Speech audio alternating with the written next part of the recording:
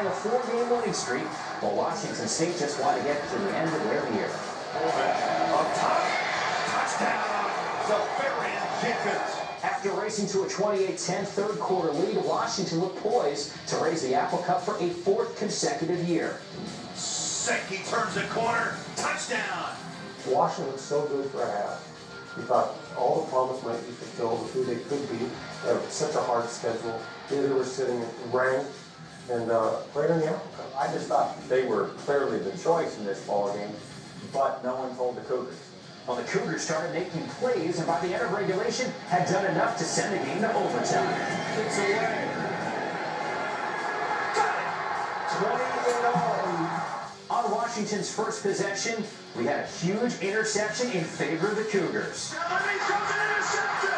Cougars on the run back at the 30, the 20, the 10, and hauled down.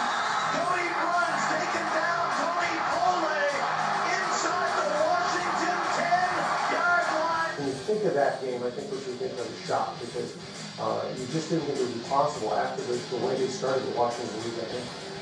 Andrew Fernie's game winner handed Mike Leach his first taste of victory over the Huskies and ended another fine chapter in Apple Cup lore. And it is a sea of red forming on the field here at Washington State.